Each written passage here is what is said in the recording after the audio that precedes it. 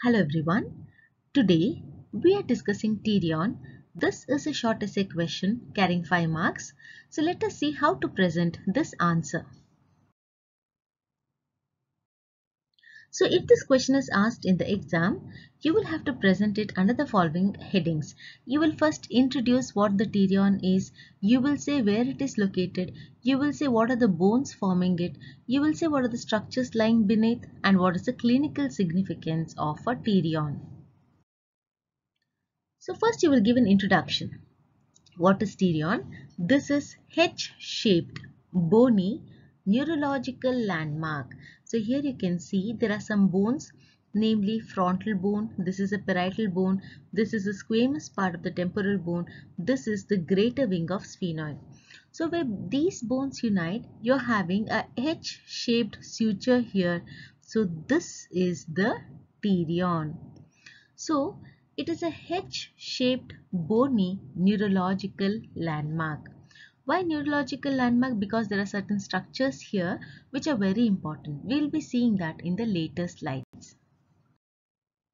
So, where is this located?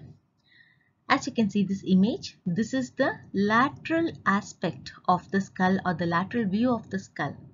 So, it is located in the lateral aspect of the skull. What you're seeing here is a zygomatic arch. Take the midpoint of the zygomatic arch and 4 centimeters above the midpoint of the zygomatic arch, you will have the pterion. Or you will have 3.5 centimeters behind the frontozygomatic suture. So 3.5 centimeters behind the frontozygomatic suture or 4 centimeters above the midpoint of the zygomatic arch. So that is the location of the pterion. Now, how is it formed by? So the pterion is formed at the junction of bones already discussed. So you have the frontal bone here, you have the parietal bone here, you have the greater wing of sphenoid here, and then you have the squamous part of temporal bone here.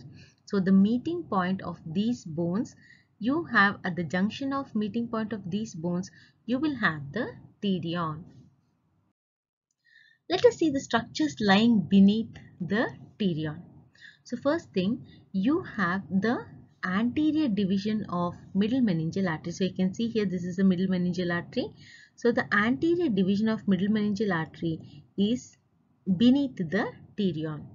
You also have the stem of the lateral sulcus of the brain. So this is the stem of the lateral sulcus of the brain, even that is beneath the pterion.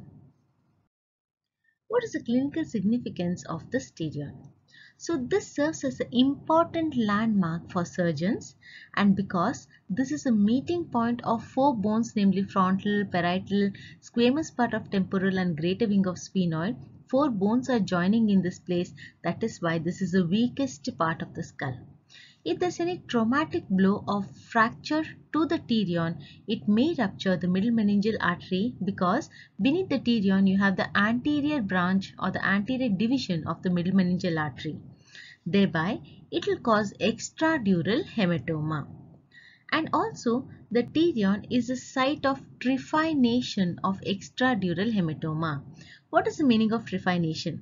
Trephination means making a burr hole in the region of the pterion in order to drain out this extradural haematoma.